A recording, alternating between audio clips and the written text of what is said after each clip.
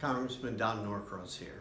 So the Supreme Court decision today was rendered on something they call Janus versus AFSCME, which simply says that if you are a public employee being represented by a union, you don't have to pay the dues. You're taking a free ride. Apparently there is a free lunch. It's those who don't want to come together to help raise their standard of living. If you come together and have one voice and are represented, what happens? Higher wages, better benefits, secure retirement. Those are the things that we all hope for our family. Well, the fact is, we're not heading in that direction. We're heading in the other direction, where those who already have the most are getting more. It's Robin Hood in reverse. Take from the poor and give to the rich.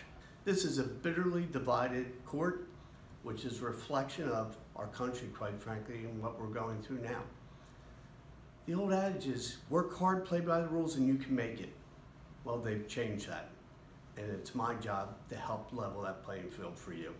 Thank you.